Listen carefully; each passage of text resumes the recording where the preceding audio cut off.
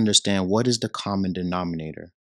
And once we break down our common denominator, it's going to be x times x plus 3. So every denominator needs to have this. So 5 is going to be missing the x plus 3.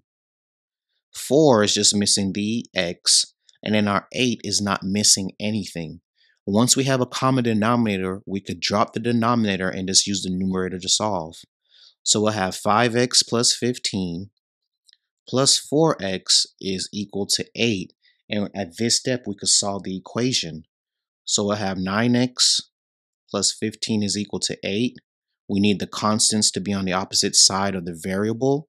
So after we subtract, we're going to get 9x is equal to 8 minus 15, which gives us -7. And then we just need to divide by our coefficient in front of the variable to get it by the variable by itself. So x is equal to -7 over 9.